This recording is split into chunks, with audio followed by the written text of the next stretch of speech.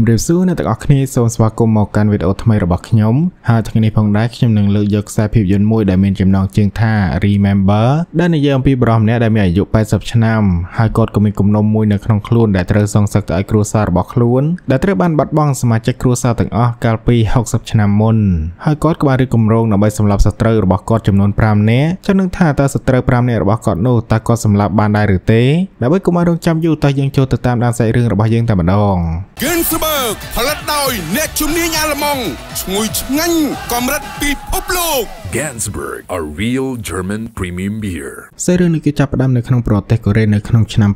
2014ដែលបរិយាចំណាំម្នាក់មានឈ្មោះថា Pilchu ដែលនៅពេលនេះគឺគាត់អាយុ80ឆ្នាំជាមួយនឹងក្មេងប្រុសម្នាក់ទៀតដែលមានឈ្មោះថា NU ដែលអ្នកទាំងពីរនាក់កំពុងតែធ្វើការនៅក្នុងភោជនីយដ្ឋានមួយទោះបីជាអាយុរបស់អ្នកទាំងពីរខុសគ្នាច្រើនក៏ពិតមែនប៉ុន្តែវាមិនមានផលប៉ះពាល់ទៅដល់ទំនាក់ទំនងរបស់អ្នកទាំងពីរនោះទេក្រៅពីការងារ Pilchu គឺគាត់តែងតែដោះស្រាយបញ្ហាផ្សេងៗដែល NU បានបង្កឡើងគឺដូចជា NU ត្រូវបានផាកពិន័យពីម្ចាស់ហាងចំនួន 40,000 វ៉ុនពីបទបង្កបញ្ហាទៅដល់អតិថិជនដែលចូលមកញ៉ាំអីនៅក្នុងភោជនីយដ្ឋានដែល NU គេគិតថាវាគ្រាន់តែជាសំណាងអាក្រក់របស់គេតែប៉ុណ្ណោះប៉ុន្តែសម្រាប់ Pilchu វិញគឺគាត់បាននិយាយទៅប្រាប់ NU ថារឿងទាំងអស់នេះគឺតើគាត់ជាអ្នកចាត់ការដើម្បីយកប្រាក់ទាំងអស់នោះមកឲ្យគេវិញដោយដំបូងឡើយគាត់បានធ្វើជាផ្លិចកាបូបលុយនៅក្នុងបន្ទប់ទឹកដើម្បីឲ្យភ្ញៀវដែលបង្កបញ្ហាជាមួយនឹង NU នោះគេចាប់អារម្មណ៍ទៅលើកាបូបមួយនោះហើយយកវាបន្ទាប់មកនៅពេលដែលភ្ញៀវម្នាក់នោះគេបំរុងនឹងចេញពីហាងក៏ស្រាប់តែ Pilchu គាត់ក៏បានដើរចេញមកហើយក៏បានប្រាប់ទៅភ្ញៀវម្នាក់នោះថាគឺគេបានយកកាបូបលុយរបស់គាត់ប៉ុន្តែភ្ញៀវម្នាក់នោះគឺគេខំប្រកែកយ៉ាងខ្លាំងគឺគេមិនបានយកនោះទេ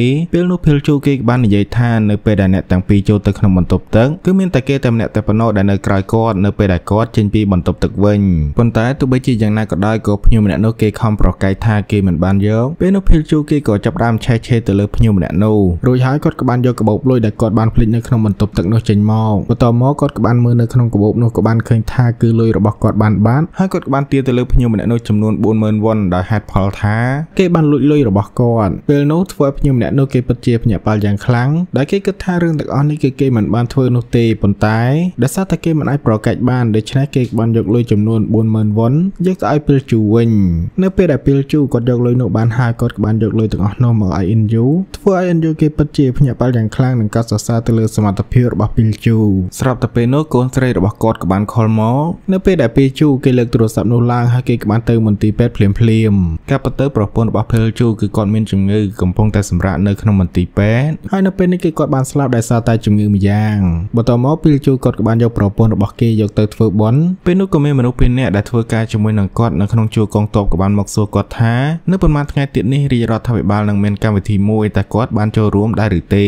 នៅពេលដែល Pilchu ឮដូច្នេះគាត់ក៏បានប្រាប់ទៅអ្នកទាំងពីរនាក់ថាគឺប្រកាសណាស់គាត់នឹងទៅចូលរួមជាមិនខានក្រោយពេលដែលអ្នកទាំងអស់គ្នាចាក់ចេញពីទីនោះអស់មិត្តភ័ក្តិរបស់ Pilchu ម្នាក់ដែលជាគ្រូពេទ្យគេក៏បានដើរចូលមកហើយក៏បានយកថ្នាំមួយទៅឲ្យគេដែលគេបាននិយាយថាថ្នាំទាំងអស់នេះគឺជួយឲ្យ Pilchu កាត់បន្ថយការឈឺចាប់ការពិតទៅ Pilchu គឺគាត់មានជំងឺដុសសាច់នៅក្នុងខួរក្បាលដំណាក់កាលចុងក្រោយពេលនោះ Pilchu ក៏បានប្រាប់ទៅមិត្តភ័ក្តិរបស់គាត់ថានៅពេលនេះគឺគាត់ចង់ធ្វើរឿងមួយចំនួនដែលគាត់បានរៀបគម្រោងអស់រយៈពេលជាយូរណាស់មកហើយក៏ព្រោះតែនៅពេលនេះកូនរបស់គាត់ក៏មានគ្រួសារអត់ទៅហើយចំណែកឯប្រពន្ធរបស់គាត់វិញគឺបានទៅកន្លែងស្ងប់ហើយដូច្នេះផែនការដែលគាត់ខំរៀបគម្រោងអស់រយៈពេល60ឆ្នាំនេះនឹងអនុវត្តឆាប់ជាមិនខានបន្ទាប់មក Pilchu គាត់ក៏បានត្រឡប់មកផ្ទះវិញហើយក៏បានចូលទៅក្នុងបន្ទប់មួយដែលបន្ទប់មួយនោះគឺជាបន្ទប់សម្ងាត់របស់គាត់ពេលនោះយើងក៏បានឃើញថាផែនការរបស់ Pilchu ដែលគាត់បានរៀបកន្លងមកគឺមានផែនការដែលគាត់ត្រូវសម្លាប់សត្រូវរបស់គាត់ចំនួន5នាក់ដែលគាត់បានគិតកន្លងមកការពិតទៅនៅក្នុងឆ្នាំ1942នៅពេលដែលជប៉ុនបានដាក់អាណានិគមទៅលើប្រទេសកូរ៉េ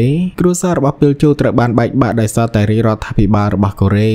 ដែលឪពុក Pilchu ត្រូវបានទាហានជប៉ុនចាប់ហើយក៏បានយកទៅដាក់គុកធ្វើទារុណកម្មរហូតដល់ស្លាប់ចំណែកម្ដាយរបស់គាត់វិញគឺកើតជំងឺវិកលចរិតដោយសារតែគេបំបែកគ្រួសាររបស់ខ្លួនចំណែកឯបងប្រុសរបស់គាត់វិញត្រូវបានចាញ់បោកមិត្តភ័ក្តិហើយក៏បាននាំគាត់ទៅធ្វើការនៅក្នុងអណ្ដូងរ៉ែហើយក៏បានបាត់បង់ជីវិតនៅទីនោះបន្ទាប់មកប្អូនស្រីរបស់គាត់ត្រូវបានទាហានជប៉ុនយកទៅធ្វើជាអ្នកបម្រើអារម្មណ៍របស់ខ្លួននៅពេលដែលនាងត្រឡប់មកវិញធ្វើនាងឈឺចិត្តយ៉ាងខ្លាំងហើយនាងក៏បានធ្វើអត្តឃាតសម្រាប់ខ្លួនបាត់ទៅក្រោយពេលដែលប្រ ប្រទេសកូរ៉េរួចពីអាណានិគមរបស់ជប៉ុនអ្នកដែលបានធ្វើបាបទៅលើគ្រួសាររបស់ភេលជូនោះគឺពួកគេមិនបានទទួលទោសនោះទេ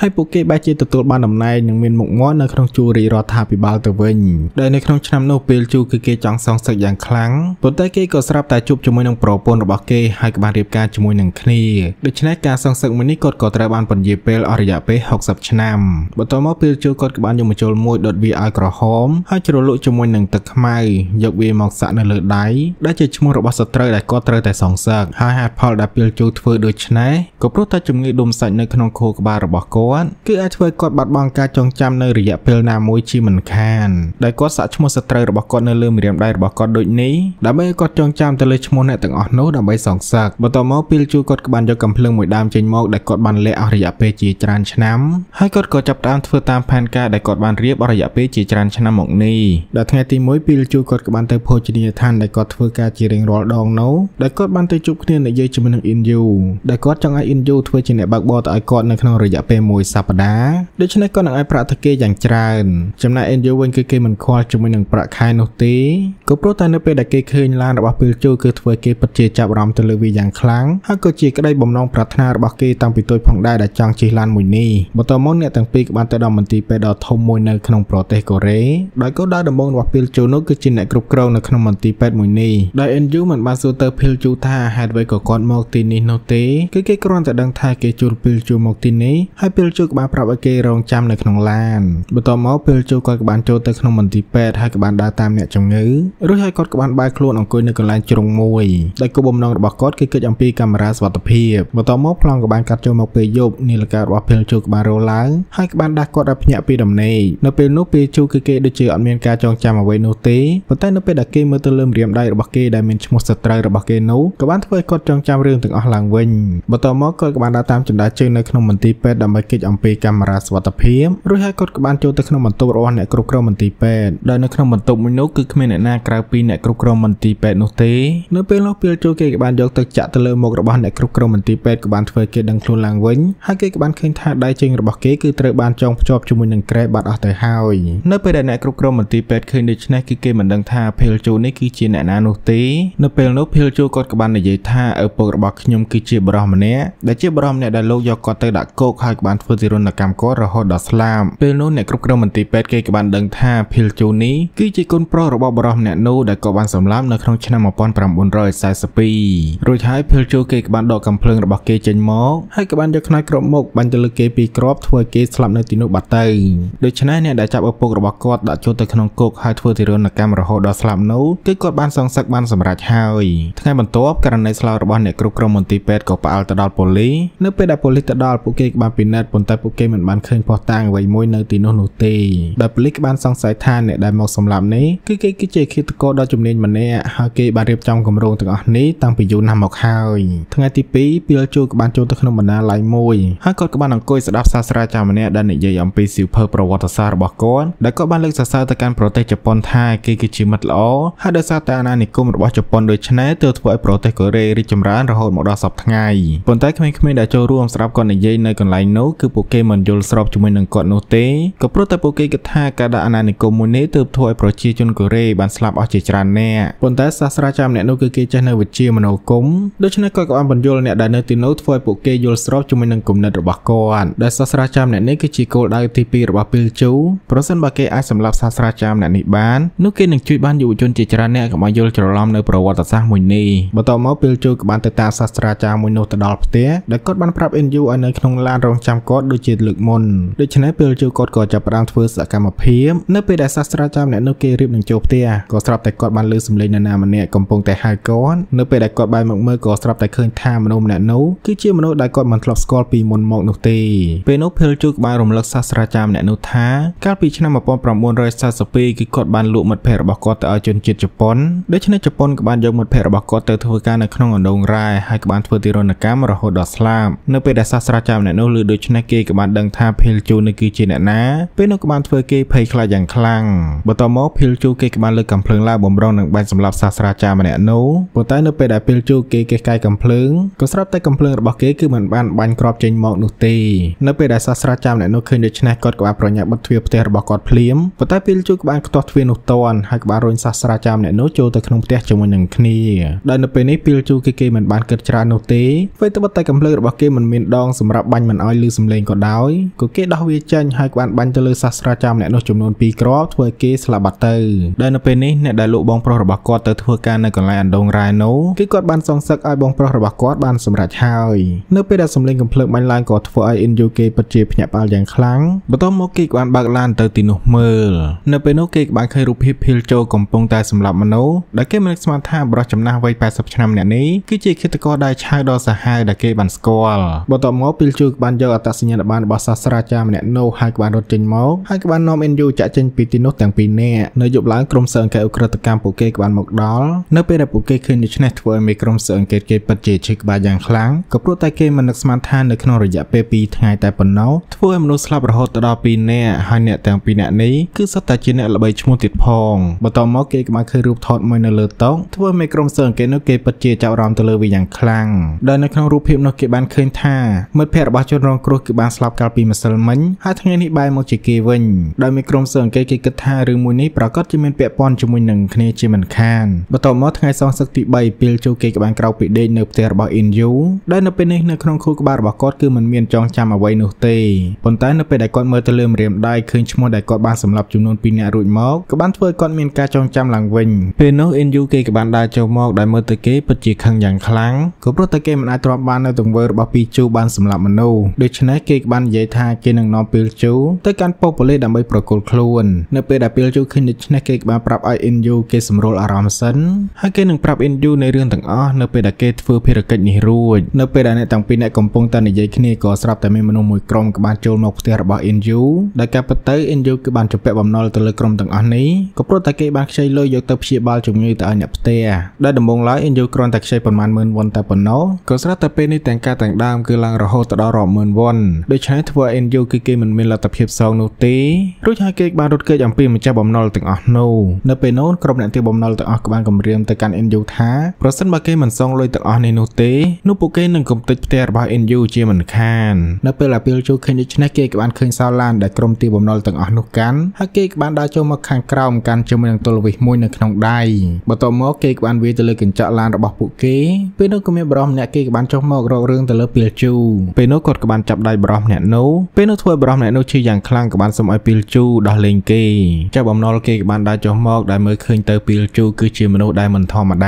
ាជាមួយនឹងសម្ដីរបស់ពេលជូគឺពិតជាមើងម៉ាត់ផងនោះរួចហើយពេលជូគេក៏បានដើរទៅរកបរិសម្នាក់នោះក៏បានយកលុយមួយដុំចេញមកដែលគេបាននិយាយថាលុយទាំងអស់នេះគឺគេសងសម្រាប់ថ្លៃកញ្ចក់ឡានចំណែកឯបំណុលរបស់ NU ចំពាក់ពួកគេនោះមួយសប្តាហ៍ទៀតគេនឹងសងទៅលើពួកគេវិញជាមិនខាននៅពេលដែលម្ចាស់បំណុលឃើញដូច្នេះគេក៏បានឃើញភាពមើងម៉ាត់របស់ពេលជូហើយគេក៏បានទទួលយកលុយមួយនោះក៏បានបើកឡានចាក់ចេញពីទីនោះបាត់ទៅដែលនៅពេលនេះធ្វើ NU គេពិតជាខ្មាស់អៀនយ៉ាងខ្លាំងចំពោះដែលពេលជូបានជួយគេម្ដងហើយម្ដងទៀតប៉ុន្តែ NU គេក៏នៅតែបារម្ភអំពីបញ្ហាដែលពេលជូបានសម្លាប់មនុស្សក៏ព្រោះតែគេខ្លាចពាក់ព័ន្ធជាមួយនឹងគេបន្ទាប់មកអ្នកទាំងពីរក៏បានឡើងឡាន NU ក៏បាននាំពេលជូទៅកាន់ប៉ុស្តិ៍ប៉ូលីសក៏ព្រោះតែគេចង់ចូលទៅសារភាពកុំឲ្យមានទោសនៅពេលដែលទៅដល់ប៉ុស្តិ៍ប៉ូលីស NU គេបំរុងនឹងចុះពីលើឡានក៏ស្រាប់តែពេលជូគេក៏បានដកកាំភ្លើងចេញមកហើយក៏បានយកវាទៅភ្ជង់ទៅលើក្បាលរបស់គេដែលគេបាននិយាយថាប្រសិនបើ NU គេទៅសារភាពចំពោះមុខប៉ូលីសនោះគេនឹងមានទោសជាមិនខានក៏ព្រោះតែគេបានសម្លាប់នោះរហូតដល់3នាក់នៅពេលដែល NU ឃើញដូច្នេះគឺគេមិនហ៊ានចេញពីលើឡាននោះទេហើយពេលជូគេក៏បាននិយាយថាមួយសប្តាហ៍ទៀតការងាររបស់គេនឹងរួចរាល់ហើយដូច្នេះគេធានាថា NU គឺមិនពាក់ព័ន្ធជាមួយនឹងនៅក្នុងរឿងដែលគេសម្លាប់មនុស្សនោះទេបន្ទាប់មកពេលជូគេក៏បានយកកាបូបមួយចេញមកពីខាងក្រោយឡានដែលនៅក្នុងនោះគឺមានលុយជាច្រើនដែលគេបាននិយាយថាលុយទាំងអស់នេះគឺសម្រាប់ NU ដែលគេបានធ្វើជាអ្នកបើកឡានឲ្យគេនៅក្នុងរយៈពេលប៉ុន្មានថ្ងៃនេះហើយគេក៏បាននិយាយថាប៉ុន្មានថ្ងៃទៀតអ្នកទាំងពីរអ្នកនឹងលែងមានទំនាក់ទំនងជាមួយនឹងគ្នាហើយដែលគេបានឲ្យលុយទាំងអស់នេះទៅឲ្យ NU គឺដូចជារង្វាន់មួយទៅឲ្យគេដែលគេបានធ្វើការកន្លងមកនៅពេលនោះ NU ក៏បានសួរទៅគាត់ថាតើគាត់ត្រូវការសម្លាប់មនុស្សប៉ុន្មានអ្នកទៀតពីជូគេក៏បាននិយាយថាគឺនៅសល់3អ្នកទៀតនៅពេលដែល EU លើដូច្នេះធ្វើឲ្យគេពិតជាពិបាកដោះស្រាយយ៉ាងខ្លាំងក៏ព្រោះតែគេមិនចង់ពាក់ព័ន្ធជាមួយនឹងរឿងនេះនោះទេចំណែកនៅក្នុងប៉ុស្តិ៍ប៉ូលីសនេះវិញអ្នកស៊ើបអង្កេតជាមួយនឹងក្រុមការងាររបស់គេកំពុងសិក្សាអំពីរូបថតមួយសន្លឹកដែលនៅលើរូបថតមួយនោះគឺមានមនុស្សចំនួន2នាក់ដែលត្រូវបានសម្លាប់ដែលនៅពេលនេះគឺនៅសល់តែមេប៉ូលីសជាមួយនឹងរដ្ឋមន្ត្រីម្នាក់តែប៉ុណ្ណោះដែលមិនដឹងថាឃាតករនឹងសម្លាប់អ្នកទាំង2នាក់នោះទៀតឬយ៉ាងណាពេលនោះក៏ស្រាប់តែថ្នាក់លើរបស់ក្រុមស៊ើបអង្កេតក៏បាននិយាយថានៅថ្ងៃស្អែកស្ថានទូតជប៉ុនគឺគេមានកម្មវិធីដ៏សំខាន់មួយដូច្នេះពួកយើងនឹងទៅទីនោះការពារឲ្យបានតឹងរឹងបំផ report នៅពេលនោះប្រធានក្រុមស៊ើបអង្កេតគេក៏បានយកបញ្ជីឈ្មោះអ្នកដែលចូលរួមចេញមកក៏ស្រាប់តែគេបានឃើញថាគឺមានបរិសម្នាក់គឺដូចជានៅក្នុងរូបថតគេគឺជាប្រធានកងកម្លាំងការពារជាតិរបស់ប្រទេសជប៉ុនថ្ងៃសងសឹកទី4ក៏បានមកដល់ដែលប្រធានក្រុមគេមានតួនាទីយ៉ាងសំខាន់នៅក្នុងការការពារនៅក្នុងកម្មវិធីមួយនោះនៅពេលនោះក៏ស្រាប់តែពីលជូគេក៏បានមកដល់ហើយគេក៏បានយកការរបស់សាស្ត្រាចារ្យមកចុះឈ្មោះដើម្បីចូលរួមកម្មវិធីមួយនោះបន្ទាប់មកគេក៏បានដើរចូលទៅខាងក្នុងក្រុមស៊ើបអង្កេតក៏ចាប់ផ្ដើមឆែកឆេរគាត់ដោយក្រុមស៊ើបអង្កេតបានសូមឆែកឆេរកាបូបយួរដៃរបស់គាត់ដែលនៅក្នុងនោះប្រធានក្រុមផ្នែកស៊ើបអង្កេតគេក៏បានឃើញថាគឺមានតែដបកូកាប៉ុន្មានដបជាមួយនឹងស្ករកៅស៊ូតែប៉ុណ្ណោះគឺវាមិនមានអាវុធឬមួយក៏ឧបករណ៍ហាមឃាត់យកចូលមកក្នុងនោះទេបន្ទាប់មកពេលជួក៏បានចូលទៅក្នុងកន្លែងប្រជុំមិនយូរប៉ុន្មានគេក៏បានឃើញបរិសម្នាក់ដែលជាប្រធានក្រុមកងកម្លាំងការពារជាតិដែលជាគោលដៅរបស់គេបានដើរចេញមកដែលនៅពេលនេះពេលជួគេក៏ចាប់ផ្ដើមបញ្ចេញសកម្មភាពរបស់គេបានចូលទៅក្នុងបន្ទប់ទឹកហើយក៏បានយកដបកូកាជាមួយនឹងស្ករកៅស៊ូទាំងអស់នោះចេញមកបន្ទាប់មកគេក៏បានចាក់ទឹកកូកានៅក្នុងដបទាំងអស់នោះចោលហើយគេក៏បានយកស្ករកៅស៊ូកាត់ចេញមកជាមួយនឹងម្សៅម្យ៉ាងនៅក្នុងនោះបន្ទាប់មកគេក៏បានចាក់វាចូលទៅក្នុងដបកូកាដែលក៏នៅពេលនេះកំពុងតែធ្វើក្របបែកផ្សែងមួយដើម្បីបំផ្ទុះនៅទីនោះកុំឲ្យអ្នកណាចាប់គាត់បានចំណែកឯអាវុធសំខាន់របស់គាត់វិញគឺជាកាំភ្លើងមួយដើមដែលគាត់បានចងជាមួយនឹងជើងរបស់គាត់បានដើរចូលមកនៅពេលដែលពេលជូរៀបចំរបស់របរដើម្បីធ្វើខិតមេគេក៏បានដើរចេញមកដើម្បីលាងដៃពេលនោះប្រធានក្រុមស៊ើបអង្កេតគេក៏បានដើរចេញមកហើយគេក៏មើលទៅឃើញថាដូចជាពេលជូនេះមានរឿងអ្វីមិនស្រួលប៉ុន្តែគេក៏បានមើលទៅលើពេលជូនោះគឺដូចជាមិនមានអ្វីខុសប្លែកនោះទេដូច្នេះគេក៏បានឲ្យក្រុមរបស់គេស៊ើបអង្កេតអំពីពេលជូពេលនោះពេលជូគេក៏បានយកក្របបែកផ្សែងរបស់គេចេញមកចំណែកក្រុមស៊ើបអង្កេតនេះវិញគេក៏បានដឹងថាពេលជូនេះគឺមិនមែនជាសាស្ត្រាចារ្យដូចជានៅក្នុងអត្តសញ្ញាណប័ណ្ណរបស់គាត់មកចុះឈ្មោះនោះទេពេលនោះប្រធានក្រុមស៊ើបអង្កេតក៏បានបញ្ជាឲ្យអ្នកទាំងអស់គ្នាចូលទៅចាប់ពេលជូប៉ុន្តែពេលនោះពេលជូគេក៏បានដឹងមុនហើយគេក៏បានដុតក្របបែកផ្សែងរបស់គេឲ្យហុយពេញនៅកន្លែងនោះដែលនៅពេលនេះនៅកន្លែងប្រជុំពោពេញទៅដោយផ្សែងធ្វើឲ្យមនុស្សទាំងអស់គ្នាចលាចលហើយក៏បានរត់ចេញពីទីនោ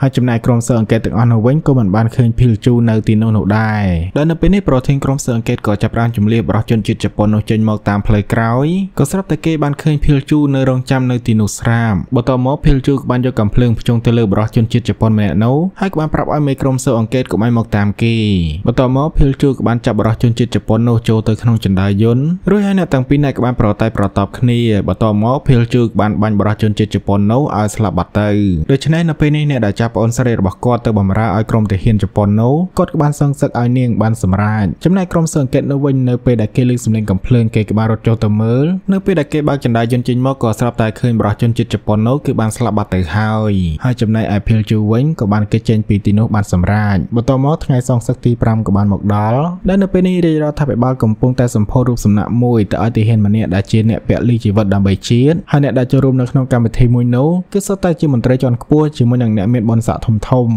ដែលនៅក្នុងនោះក៏មានភីលជូម្នាក់ដែរដែលគេបានស្លៀកឯកសណ្ឋានកងទ័ពជាន់ខ្ពស់ដើម្បីចូលរួមប៉ុន្តែអ្នកដែលធ្វើការជាមួយនឹងភីលជូនោះគេក៏បានដឹងថាគោលដៅរបស់ភីលជូមកទីនេះដើម្បីអ្វីប៉ុន្តែគេមិនបាននិយាយចេញនោះទេគឺគេនៅស្ងៀមស្ងាត់ដែលនៅពេលនេះឧត្តមសេនីយ៍គឹមកំពុងតែថ្លែងសន្ទរកថាទៅកាន់អ្នកទាំងអស់គ្នាហើយគាត់ក៏ជាសត្រូវទី4ដែលភីលជូត្រូវតែសម្លាប់ផងដែរក៏ព្រោះតែគាត់គឺជាជនក្បត់នៅក្នុងឆ្នាំនោះហើយជាពលរដ្ឋជនដែលបានបំបែកបំបាក់គ្រួសាររបស់ជនជាតិកូរ៉េអស់ជាច្រើនផងដែរប៉ុន្តែនៅពេលដែលប្រទេសកូរ៉េទាមទារឯករាជ្យបានគាត់បានលាក់ប្រវត្តិរបស់ខ្លួនហើយក្លាយទៅជាវីរបុរសនៅក្នុងសង្គ្រាមដែលគេបានចារទុកទៅវិញបន្ទាប់មកលោកគឹមក៏បានផ្ដល់រង្វាន់កិត្តិយសសម្រាប់មន្ត្រីណាដែលធ្វើការបានយូរជាងគេហើយអ្នកដែលធ្វើការបានយូរជាងគេនោះគឺជាពេលជូនេះឯងពេលនោះពេលជូក៏បានឡើងទៅលើវេទិកាដើម្បីបំពាក់មេដាយកិត្តិយសប៉ុន្តែនៅពេលដែលឧត្តមសេនីយ៍ត្រីគេចង់ចាប់ដៃជាមួយនឹងពេលជូគេបាច់ជាដកកំភ្លើងរបស់គេចេញមកទៅវិញបន្ទាប់មកពេលជូគេក៏បានណែនាំខ្លួនរបស់គេទៅកាន់ឧត្តមសេនីយ៍ត្រីហើយគេក៏បានឲ្យឧត្តមសេនីយ៍ត្រីម្នាក់នោះគេសារភាពអំពីកំហុសរបស់គេដែលបានកើតឡើងនៅក្នុងឆ្នាំ1942បើមិនដូច្នេះទេ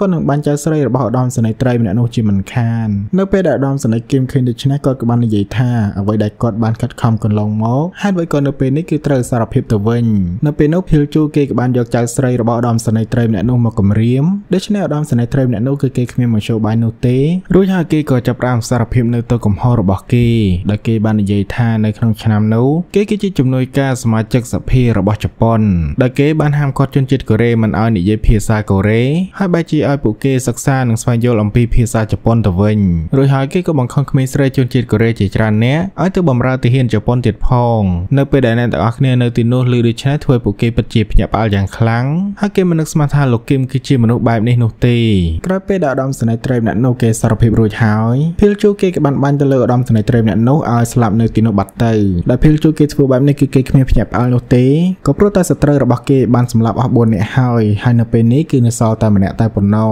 ដែលនៅពេលនេះក្រុមប៉ូលីសជាច្រើនក៏បានមកហុំព័ទ្ធភីលជូពេលនោះភីលជូគេក៏បានយកកំភ្លើងភ្ជុំមកលើក្បាលរបស់ខ្លួនឯងក៏ប៉ុន្តែភីលជូនេះគឺជាអ្នកទី5ដែលគេត្រូវសម្លាប់ខ្លួនឯងក៏ព្រោះតែគេក៏បានធ្វើជាទាហានជប៉ុនផងដែរចំណែកបងស្រីរបស់គេវិញធ្វើជាស្រីបម្រើរបស់ជប៉ុននៅពេលដែលបងស្រីរបស់គេឃើញថាគេធ្វើជាទាហានជប៉ុនបែបនេះធ្វើនាងពិតជាអស់សង្ឃឹមជាមួយនឹងគេយ៉ាងខ្លាំងហើយនាងក៏បានចងកសម្លាប់ខ្លួនស្លាប់បាត់ទៅដូច្នេះក៏ព្រោះតែកំហុសរបស់គេមួយនេះហើយធ្វើគេមិនអាចលើកលែងឲ្យខ្លួនឯងបានទៀតនោះទេហើយគេក៏សម្រេចបញ្ចប់ជីវិតរបស់គេត្រឹមនេះដោយគេសង្ឃឹមថានៅពេលដែលគេស្លាប់គឺគេនឹងបានជួបជុំជាមួយនឹងគ្រួសាររបស់គេជាមិនខានពេលនោះក៏ស្រាប់តែអ៊ីនយូគេក៏បានមកដល់ហើយក៏បានខាត់ពេលជូកុំឲ្យសម្លាប់ខ្លួនឯងហើយគេក៏បាននិយាយថាអ្នកដែលធ្វើទង្វើទាំងអស់នេះគឺពួកគេសពនឹងស្លាប់ហើយប៉ុន្តែចំណែកភីលជូវិញគឺគាត់មិនអាចស្លាប់ដោយបែបនេះបាននោះទេប្រសិនបើគេស្លាប់នោះអ្វីៗដែលគេបានសងសឹកកន្លងមកគឺគ្មានន័យទៀតនោះទេដែលនៅពេលនោះភីលជូក៏បានប្រាប់ទៅគេវិញថានៅពេលនេះគឺគេមិនអាចលើកលែងឲ្យខ្លួនឯងបាននោះទេក៏ព្រោះតែនៅពេលនេះគេបានប្រព្រឹត្តរឿងអក្រិតកម្មនិងសម្លាប់មនុស្សអស់ជាច្រើនដូច្នេះនៅពេលនេះគឺមានតែគេស្លាប់តែប៉ុណ្ណោះទើបរឿងទាំងអស់នេះអាចបញ្ចប់បានពេលនោះអាយុគេក៏បាននិយាយថាគាត់ធ្វើបែបនេះគឺមិនត្រឹមត្រូវនោះទេក៏ព្រោះតែមនុស្សម្នាក់ៗគឺតែងតែមានសេចក្តីស្លាប់ដូចគ្នាដូច្នេះរឿងទាំងអស់នេះគួរតែឲ្យតុលាការជាអ្នកកាត់ទោសចោលប្រសិនបើគាត់សម្លាប់ខ្លួនឯងឲ្យស្លាប់ដូចនេះនោះគឺគាត់ដូចជាមនុស្សកំសាអញ្ចឹងនៅពេលដែលភីលជូឮដូច្នេះគាត់ក៏បានយល់ព្រមទម្លាក់កំភ្លើងរបស់គាត់ចោលហើយគាត់ក៏បានយល់ព្រមកាត់ទោសទៅតាមច្បាប់របស់ប្រទេសកូរ៉េ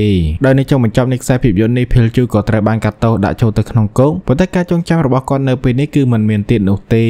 នឹងអ្នកទាំងអស់គ្នាសាច់រឿងរបស់យើងក៏ចប់ត្រឹមតែប៉ុណ្ណេះប្រសិនបើពេញចិត្តនៅវីដេអូនេះកុំភ្លេចចុច Subscribe និងដាក់សញ្ញារូបកណ្ដឹងខ្ញុំនឹងមកជួបអ្នកទាំងអស់គ្នានៅវីដេអូក្រោយៗទៀត